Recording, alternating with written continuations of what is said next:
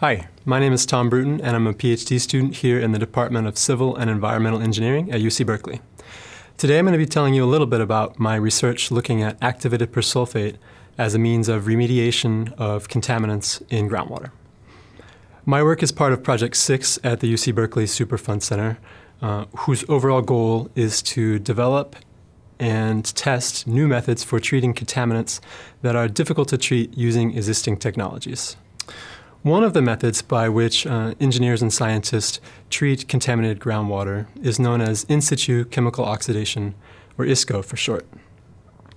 Oxidation is just a fancy word for saying breakdown or transformation of chemicals into forms that may be less harmful to us.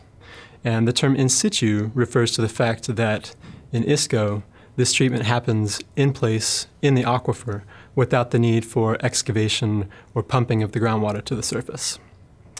So in a typical ISCO treatment, oxidant solution is added into the aquifer where it then reacts with contaminants, degrading those contaminants in place, and ideally leading to reduced toxicity or risk. This figure on the right should help you understand a little bit better what I'm talking about. It's a picture of the subsurface, and the pink and red areas have been affected by a pollutant spill. This could be a chlorinated solvent, for example, that's leaked from a tank. In ISCO, a series of injection wells are drilled. These are represented by the green lines. They're drilled down into the aquifer, and oxidant solution is added to them so that it can mix with the contaminants and react with them and degrade them in place. There are a variety of different oxidants that have been used in ISCO treatments, and specifically the one that I'm looking at is known as persulfate. Persulfate has the chemical formula S2O8, which is 2 sulfur molecules bonded to 8 oxygens, and it comes as a salt that dissolves easily in water.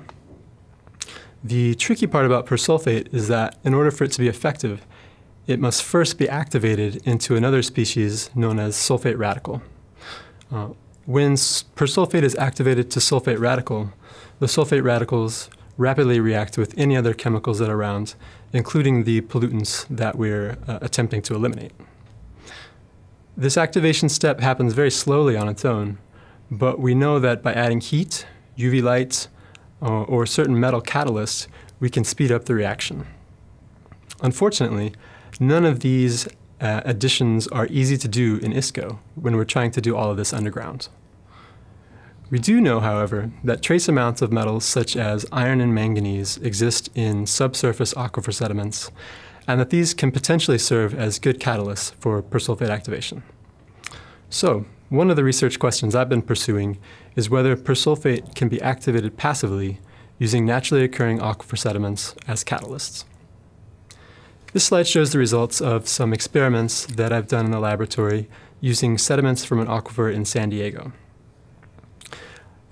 I prepared various solutions of persulfate and monitored the reaction of persulfate to sulfate radical over time in the presence of different amounts of the sediment.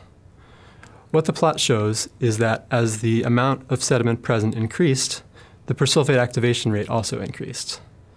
What this tells us is that persulfate is activated by the aquifer sediments and that the sediment is an effective catalyst for activation. Knowing this is important because it points the way to possible persulfate treatments that can happen without the need for extra activators, and this could result in cleanups that are cheaper and more effective. Now that we understand that persulfate can be activated passively by naturally occurring aquifer sediments, there are a couple other research questions that I'm trying to answer. The first one is trying to understand what properties of the sediments affect the activation process.